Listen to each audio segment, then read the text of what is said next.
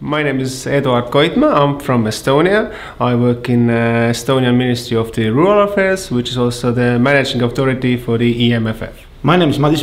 I'm working in the Rural Development Foundation of Estonia. I'm the member of the board, and I'm dealing with the financial instruments as an intermediary body.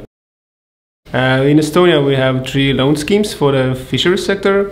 First one is loan scheme for the aquaculture development. Second is for the fish processors, which is a long-term investment loan. And the third one is for the micro and small scale entrepreneurs.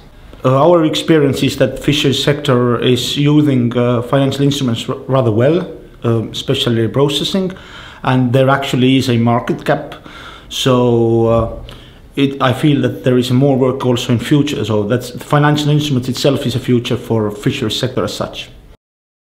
Financial instrument is not a new thing for fisheries or agriculture in Estonia. Our organization has done such instruments actually 25 years. But with the funds from EU, we have started with the fisheries and also agriculture.